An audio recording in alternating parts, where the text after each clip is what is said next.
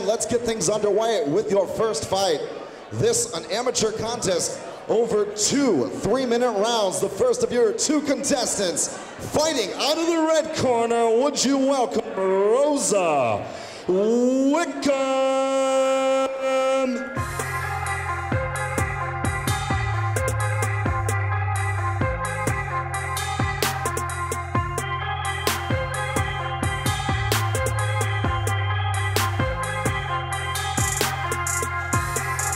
And introducing her opponent, fighting out of the blue corner, Steph Thomas.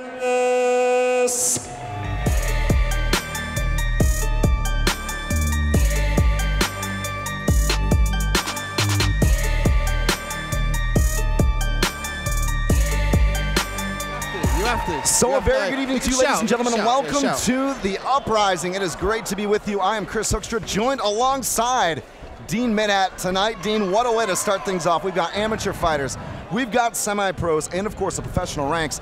Rosa Wickham taking on Steph Thomas. A very tricky grappler is the talk of the locker room. Thomas going for that armbar.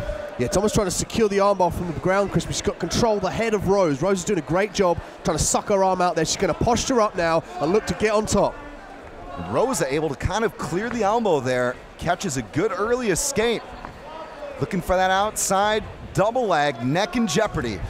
Rose now cinched up the guillotine. She's got the arm in, but what she needs to do is make sure her shoulder's high, Chris, and turn the clock to finish that choke. Body punches here from Steph. She's got to think about hand fighting there, Chris, and start to work her way out of this choke. So a good early couple of submission opportunities, equal opportunity here. Now, Rosa Wickham looking for that guillotine. Going to be difficult to get at this point. Her opponent, Steph Thomas, is out, looking to posture up and pass. And Steph was very calm and collected. She's dropping down for a leg lock, Chris. It looks like a straight Achilles, but she was very calm under fire, worked her way out of the guillotine now. Oh, she gave up the mount. Now Rose full mounted position, Chris. This is dangerous. Yeah, Rosa did very well there to counter and escape clearing the knee line. Now she's going for that spinning armbar, Dean. She's on the bottom now. She needs to control the head, so flare her right leg out. Or perhaps go even belly down, Chris, and extend the arm out.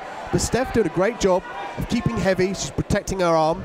She needs to jump round to her left side, Chris, over the body of Rosa. Back and forth, as expected. Great matchmaking here. That was really one of the key things coming into this, Dean. Oh no, she's got that hyperextension. Can she get the submission there? That's it. Daniel Movahidi steps in. A technical submission win.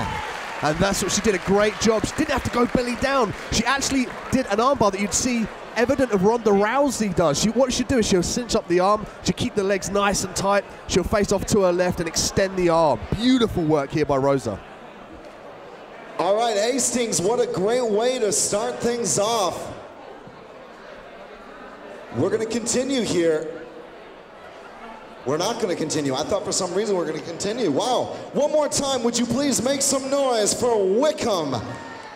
Rosa Wickham via submission, and of course a very game Steph Thomas. That was a great early contest, folks. So, ladies and gentlemen, after just one round of action, referee in charge, Daniel Movahidi has called a stop to this contest, declaring your winner via technical submission due to an armbar. It's Rosa Wickham. Please, one more time for Steph Thomas. Both ladies exchanging armbars. That was beautiful stuff.